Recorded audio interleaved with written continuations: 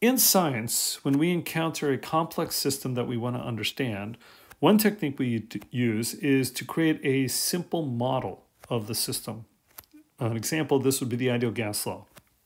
It's a simple model of how a gas behaves. And it turns out, in the case of the ideal gas law, that it does a great job of explaining helium gas. It does an excellent job of explaining that. And the great thing about these situations is, much like the ideal gas law, sometimes it does match reality, at least to some degree, but also because if it is successful, then we can build upon it, make it more complex. But the good news is we have a foothold, we have into understanding how it behaves, and that makes it easier to build these more complex models.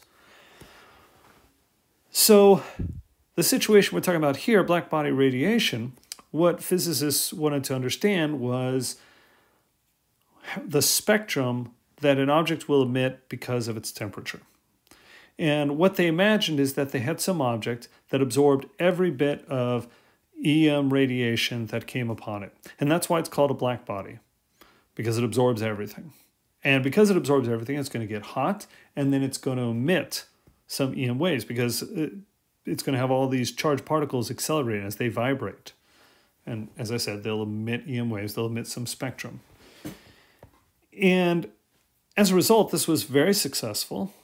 It turned out to be more successful than we really thought. It turns out that we can use this model here to really figure out the temperature of lots of different objects, not just stars, but really most anything. You can use it to get a decent approximation for the temperature of a panda bear. So this formula here is called Wien's law, and it says you take the peak wavelength times the temperature and you get this value. Now, what is the peak wavelength? Well, look at this graph here, which I got from Wikipedia. So this graph essentially is showing the intensity of the light, or I should say the intensity of a given wavelength, because over here on the x-axis we got the wavelength.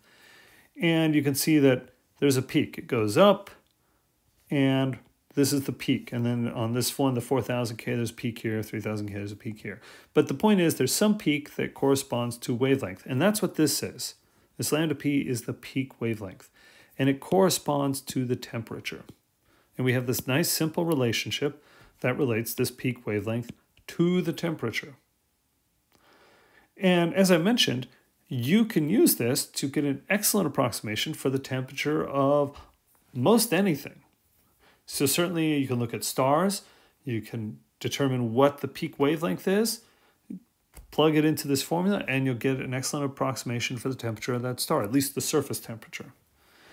You can also use this for people. So for example, let me do that right now. The average person's temperature, when they're healthy, is about 98.6 degrees Fahrenheit. That works out to be about 37 degrees Celsius. And we need it in Kelvin, of course. You can see that we have Kelvin temperature over here, but also just in general, if we're using temperature in a formula, then we need to use Kelvin. So in Kelvin, that's about 310. So we got 310 Kelvin.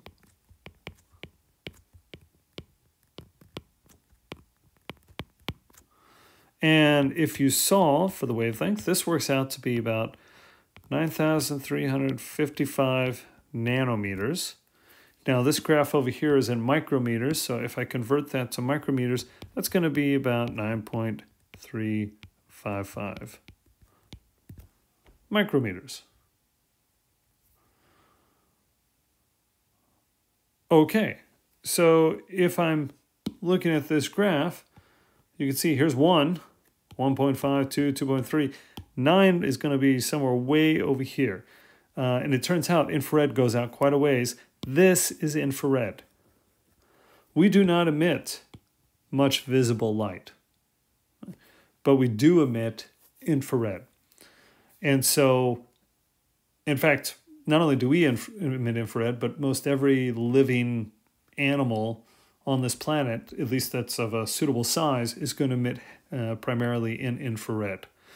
And so if you're using infrared goggles, you can look out and you can easily identify the animals because they emit heavily in infrared.